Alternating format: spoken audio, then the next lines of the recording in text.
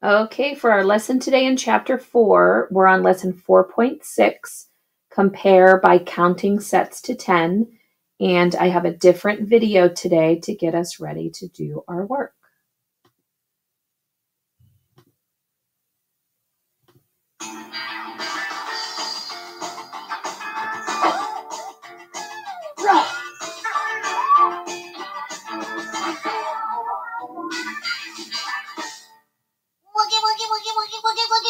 Whoa, Joey, that's quite an outfit you got there. Oh, I am future Joey.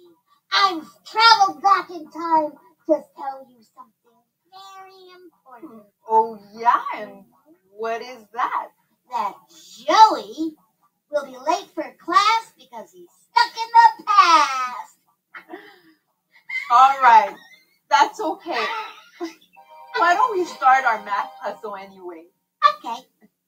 4 boys and 7 girls stand in front of the class.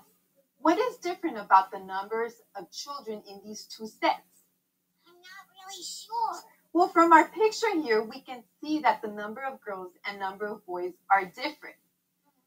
Now, can you tell me which set has a number that is greater? Well, I would have to count them to find out. I think that's a great idea. Let's go ahead and count. 1, 2, 3, 4. Great. 4 boys. Excellent. Let's go ahead and count the number of girls. 1, 2, 3, 4, 5, 6, 7. 7 girls. Great. Now, I've underlined the extra number of girls in the set of girls. Which set has a number that is greater?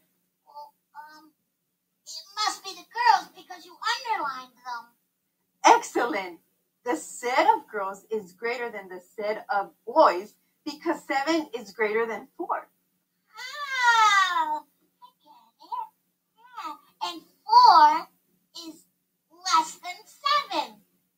Correct. Yes.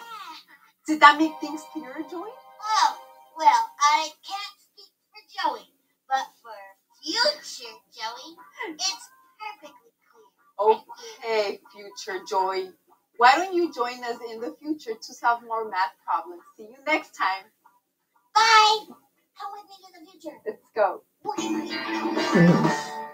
All right.